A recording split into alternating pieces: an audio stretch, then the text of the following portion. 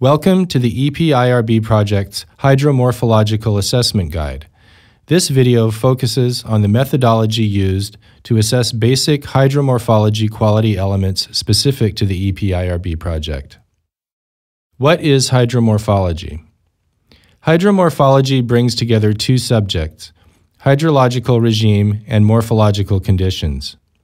Hydrological regime deals with the quantity and dynamics of water flow, while morphological conditions refer to the shape of a particular water body, for example, river or channel width, depth and slope variations, bed structure and substrate, and riparian zone and floodplain structure.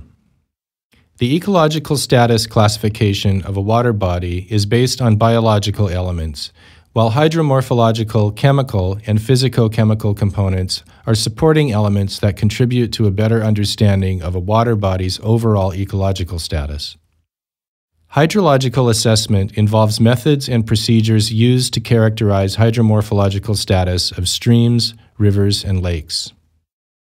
Hydromorphological assessment consists of 6 principal steps, although different field survey procedures are used for rivers and lakes, as they involve assessment of different qualities. Applied survey protocols not only describe the present state of water bodies, they also compare the present state of water bodies to the reference condition. We proceed from the assumption that reference conditions for all types of river and lake water bodies have been identified, and that they reflect conditions that are totally undisturbed or very nearly so. On the other hand, where heavily modified water bodies and artificial water bodies are concerned, maximum ecological potential has been defined. The first step, preparation, involves desk research and a thorough collection of data through maps, aerial photographs, or other materials. The second step is to define the survey strategy. For rivers, this means establishing relevant survey units. For lakes, this involves deciding on the number of habitat observation plots, or HAB plots. The next steps are to prepare logistically for the field trip and to gather needed materials and equipment. Another step takes place prior to the field survey, assessment of map-based parameters. The results obtained here can be checked later while in the field. The fifth step, the field survey itself, involves the collection of field protocol parameters used to characterize rivers and lakes and their surroundings. The last step is to use the scored assessment parameters to determine the classification of hydromorphological modification. Step 1. Preparation. The assessment process starts with the collection of detailed information and data to gain advanced knowledge of the survey area. Study any previous assessment work that has been done in the area and gather all available information on morphological characteristics of channels, lakes, floodplains, and the riparian zone, water body types and existing anthropogenic pressures, past and present water level and water flow data and their coordinates, water body length, and size of the water basin area. Step 2. Defining the survey strategy. Based on the results obtained beforehand, a representative survey unit should be established on the selected stretch of river. This survey unit forms the basis of the hydromorphological survey. The main survey unit should be subdivided into 5 sub-survey units spaced equally apart. The exact range of the survey unit should accurately reflect the river's morphological characteristics. The lengths of survey units and sub-survey units are scaled according to the river's size. Survey units should be 200 meters, 500 meters, 1 kilometer, or of variable lengths according to the degree of morphological uniformity and modification. When conducting a lake survey, observation plots, or HAB plots, should be spaced evenly around the lake. The plots are 15 meters wide and extend 15 meters from the bank top into the riparian zone and 10 meters from the waterline into the littoral zone. The shore zone, if applicable, lies between the littoral and riparian zones and may include a beach and/or facing bank. Step 3. Logistics. After establishing survey units, sub-survey units, and HAB plots, it is necessary to plan route details, mode of transport, accommodation, and any other logistical arrangements. The following materials should be assembled prior to conducting fieldwork: GPS, binoculars, digital camera, hydrometric devices such as an electromagnetic flow meter, acoustic Doppler current profiler, an ADCP, and deep water thermometer. Appropriate clothing, for example, all-in-one waders, and a boat, if necessary. All field equipment and instruments should be checked beforehand to make sure that they are calibrated correctly and have adequate power supply. Surveys should be carried out during low flow periods when the riverbed structure and substrate are visible. In addition, field surveys should be carried out any time from June to September, as several parameters rely on assessing the structure of vegetation. Step 4. Assessment. An assessment of map-based parameters should be carried out before going out into the field. These include catchment parameters, as well as those related to river channel modifications or lake surface areas. Maps and aerial photographs can also help in the assessment of land use and floodplain structure. Assessment results should then be entered in the field protocol. We recommend filling out as much paperwork as possible before heading out into the field. If available map data is insufficient, it is necessary to rely on expert evaluations based on available data knowledge pertaining to similar sites. Step 5. Field survey. After using GPS to establish geographical coordinates, field measurements of water levels are made for each survey unit. Next, take pictures of the survey area for future reference. Weather and site conditions, if deemed relevant to the survey, should also be recorded. The hydromorphological survey should be carried out as team members walk along the water course and by wading into the river.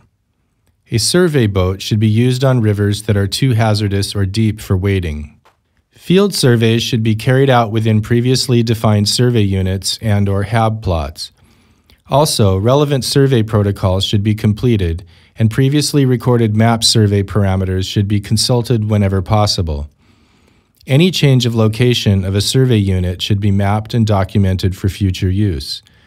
A survey unit should not be moved from its exact prior location unless it becomes restricted or impossible to reach. 3 survey forms must be completed for each river survey unit, namely one on site protocol, a second on structural features, and a third on hydrology. The purposes of the survey forms are to guide the collection of general data about the survey unit and survey site, carry out the hydrological regime assessment, and register longitudinal connectivity affected by artificial structures and morphology. A detailed guide for completing hydromorphological assessment protocols, including evaluation and scoring, can be found in the Water Quality Hydromorphological Survey Design Manual developed in the framework of the EPIRB project. The site protocol should contain a general description of the survey unit, including the river's identifying features, present status, and site and catchment attributes. It should also include a photo or sketch of the site, the name of the surveyor, and the date of the survey, as well as information on channel and site parameters.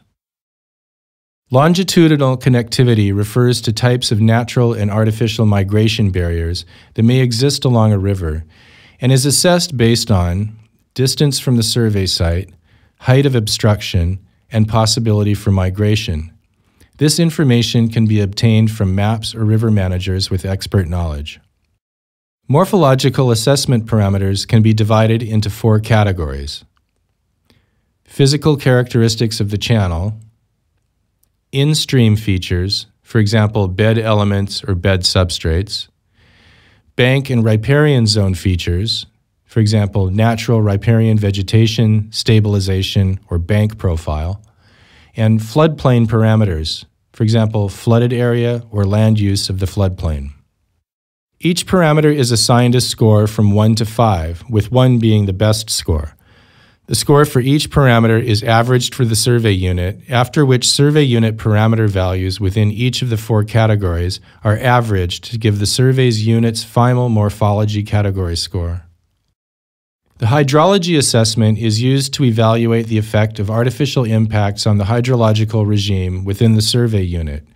Artificial impacts may include hydropower dams and related activities, water abstraction for irrigation or water supply, and industrial effluents.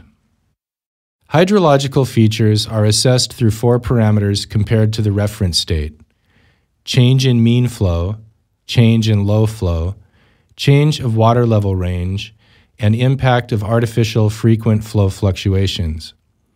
It is preferable that estimates be based on hydrological records. If records are not available, parameter estimates should be made from available data on abstraction rates, outlet rates from power stations, industrial discharges, etc. Measurements on water level and water discharge should be carried out if this type of data is missing.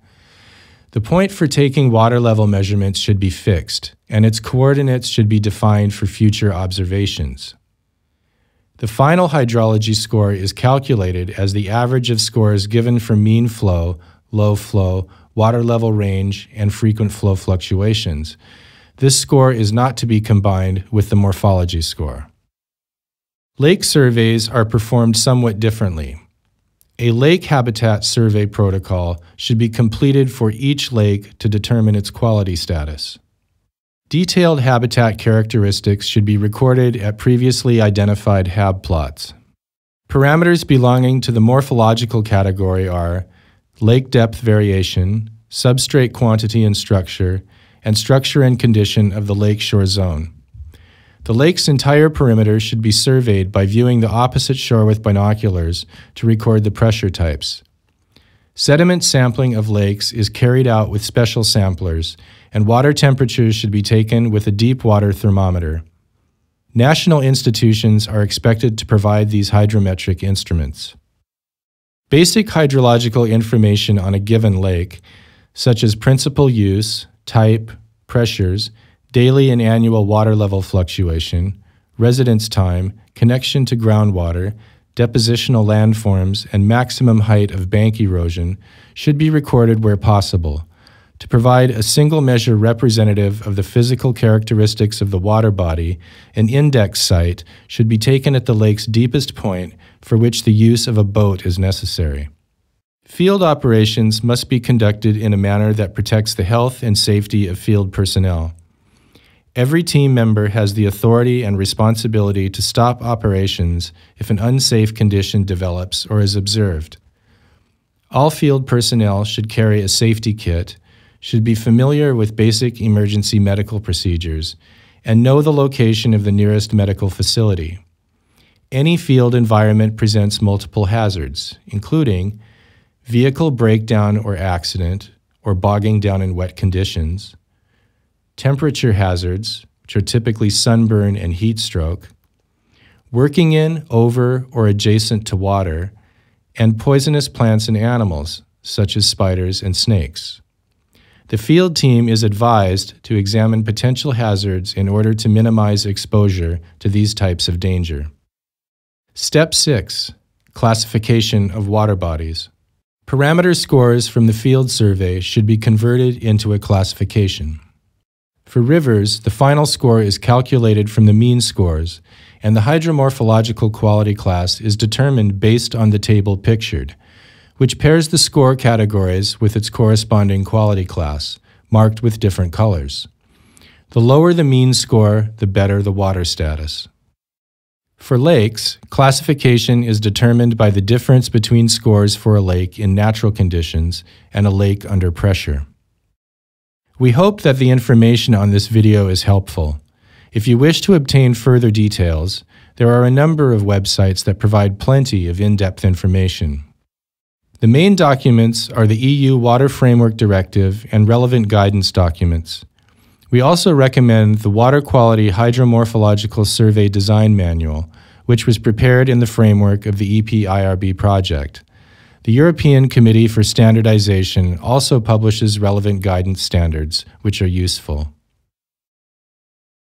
Thank you for watching.